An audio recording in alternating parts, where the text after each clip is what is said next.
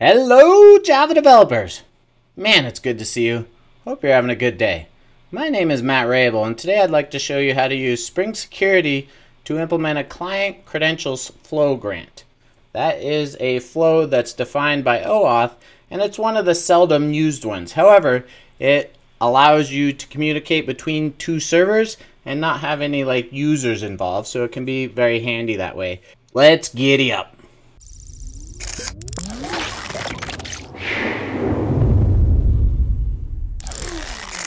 So this screencast is published on a blog post that we published back in May of 2021, but recently updated for Spring Boot 2.5.6.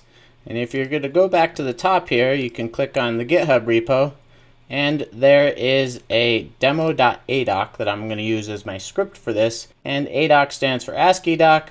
I have a fancy plugin that if I toggle it, looks plain. Do that and it looks nice, so I'll put that on the left. And what we're gonna do is just show you how to use Spring Boot and Spring Security to implement an OAuth flow with client credentials, and we will set up a server that basically is protected by OAuth, and then we'll go ahead and create two different clients, one using a RestTemplate and one using Spring Boot's web client. So if you want to learn more about client credentials and how all that works and Spring Security 5's core classes, then go and read the blog post here. And I might have some IntelliJ Live templates that I use, and I'll warn you when I do that, but I'll basically just type a bit of code and it'll spit out a bunch of code, and so that works pretty nicely there. So I'll put my terminal on my right and the instructions on the left. I already have Java 11 installed. If you do not, I recommend using SDKman, and then you can do SDK install Java, and it looks like it's using 17, but I think I'm still using 11. Yep. And then HTTP, which will give you the HTTP command as well as HTTPS. So those are both very handy. And then the Okta CLI. So I have that installed as well. And if you don't have it installed, you can get it from cli.okta.com. It'll show you how to install it on Mac, Linux, and Windows. And we're going to start by running this command to retrieve the pre-configured starter project for the server using Spring's initializer REST API or start.spring.io. And you might be wondering, well, why are you using curl if he told us to install HTTP? So I will use HTTP right here. Well, I'll go into the downloads directory here and do it here. And so this is going to hit starter.zip right here and use 256. We're going to name it secure server, and it's going to include an OAuth 2 resource server, web, security, and the Okta Spring Boot starter. So then I'll open this up in IntelliJ. And then I'll open up the main demo application class. And the first thing I'm going to do is configure security. So this is one of my IntelliJ shortcuts. So we're going to enable global method security. We're going to extend web security configure adapter. This is just using Spring MVC. If you're using WebFlex, it might be a bit different. And then authorize request. Any request needs to be authenticated. And we're going to set this up as a resource server, which means if you were to hit it in a browser or with a CLI tool, you'll get a 401. It won't redirect you to log in or anything. If you wanted to do that, you would have to do OAuth 2 login there. And then we'll also set up a simple REST controller. So this uses pre-authorized to say it's got to have the scope of mod custom. It's got a get mapping and get message, and just prints out the user's name. And you can see all the imports there in case you're not using an ID and did need to copy and paste those or just import them. And of course you can go to the source code and get that from the GitHub repo if you like. And then we'll create an OIDC application on Okta. So I'm going to do Okta apps create service, because this isn't a web app, it's not a spa app. It's not a native app for mobile, it's a service, so server to server, right? And we'll just name it secure server. And then wrote that information to a .okta.env file right here. And we'll go ahead and copy this. And we just need to copy those values from the okta.env.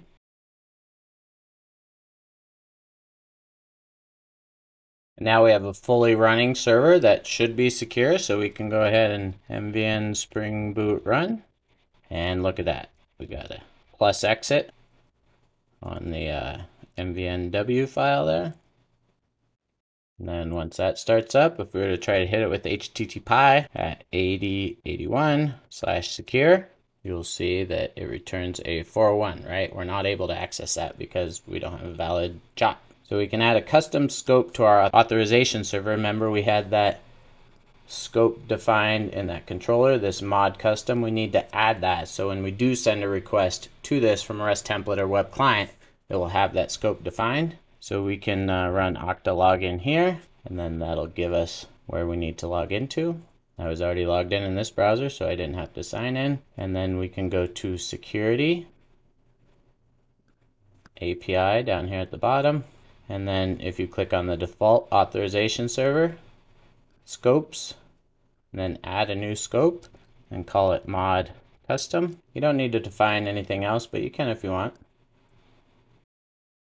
Now we're done with the admin console, and we can create a REST template command line application. So I will close this IntelliJ instance and clear this and cd up, and we'll just grab this curl command here, and this will create a new app with OAuth to client and web.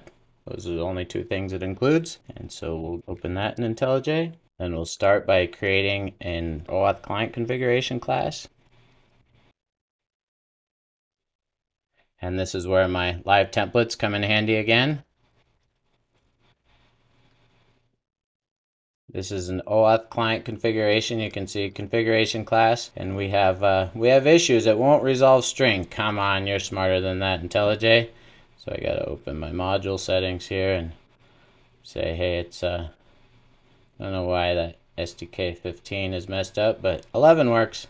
And then if we were to look at the class, we can see it pulls in all of these various values, right? A token URI, client ID, secret, scope, authorization, grant type, and then it creates the client registration for that, and then a client registration repository from that, and then an OAuth to authorized client service, and finally a authorized client manager and service using all of the other beans. And then that client manager can be used in the command line runner, which we will implement in the demo application.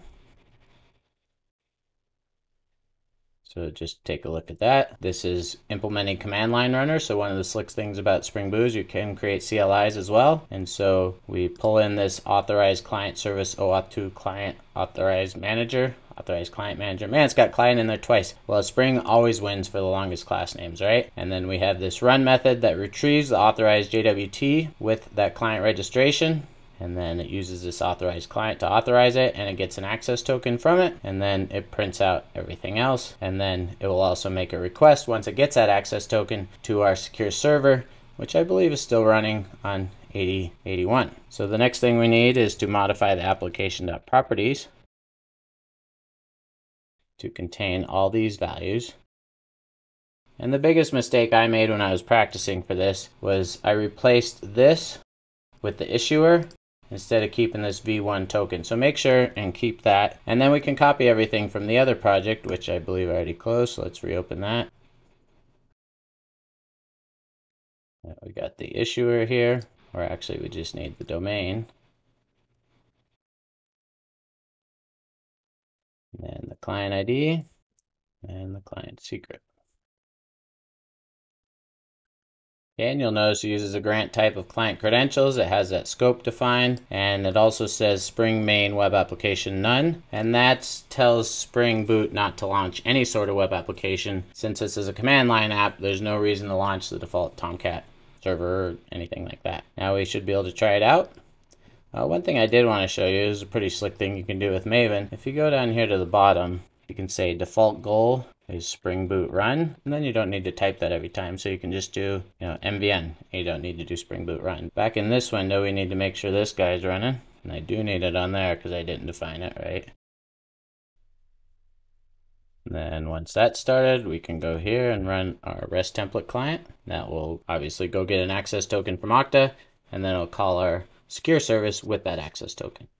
And you can see that worked. It printed out the token, and it also replied with welcome and the subclaim from the access token in there. So that's pretty slick. The next thing we can do is create a web-based client application. So the first example is Spring MVC. Web Client is part of Spring WebFlux, and there's two different ways you can use Spring WebFlux and Web Client. You can use the command line runner just like we did, and then you can also use a web client and a scheduled annotation to basically make things happen on a schedule. So this annotation allows for a variety of scheduling options, including cron style.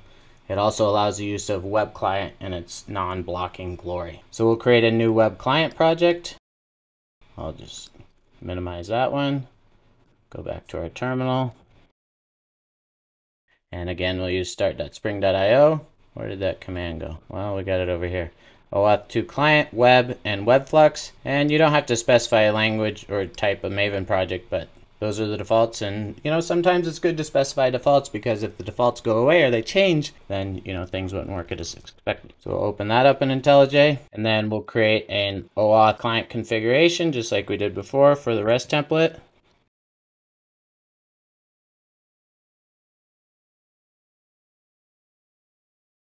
And this one is very similar. It's configuration class, pulls in all those values, the token URI, client ID, client secret, builds up that client registration, and then it creates an in-memory reactive client registration repository. The cool thing is you can use those client registrations then to create a new web client, and it requires a lot less code than the REST template. So this is 48 lines, and if we wanted to tighten it up, we can make it get down to 46 with the extra line break at the end. And let's see what this one is. This one's 65. So a little bit of a savings there. And then we can go and modify the demo application to be that CLI. And again, this is much simpler than the REST template. We have configuration, Spring Boot application. We have auto-wired that web client there. IntelliJ doesn't like it, probably wants me to do a constructor instead. So there we are, now we're doing it as a constructor. And you can see every 5 seconds it'll do a scheduled request to that secure server on 8081. It'll retrieve the body and put it into a string and print that out. And then also when it first runs, right, it'll make a request and get that. So it'll make a request, print out welcome, and then every 5 seconds it'll do another one. So now we can copy these from the REST template, put them in here, because nothing really changes, so we should be able to use all those the same. And then of course we could also do this default if we wanted, and then we could just run MVN. And so you'll see that does the first one, the welcome, using the command line runner and that run method. And then every 5 seconds, it makes another poll and, calls it again and prints out, the response there. So pretty slick. And you can tell the relative simplicity of the web client is better than REST template. And so Spring is basically moving in this direction, using web client and deprecating REST template. So make sure and, explore web client, learn more about it. And you don't have to use it with WebFlux. You can use it with Spring MVC, so it's pretty slick that way. So you can find the code for this on GitHub in the Okta Spring Boot Client Credentials example repository. And then if you click up here, you can go to the blog post and read that as well. So this has a lot more information about, the Spring Security 5 core classes, and talks a lot more about how client credentials works. I didn't really cover that because I just like to show you how it works, which I think is very powerful. If you like this screencast, follow me on Twitter at mrabel. You can follow my team on Twitter at OktaDev. And of course, subscribe to our YouTube channel. Smash that button at youtube.com/OktaDev. Thanks for watching today, and I hope you have just a fabulous evening, or morning, or afternoon, wherever you are. Cheers.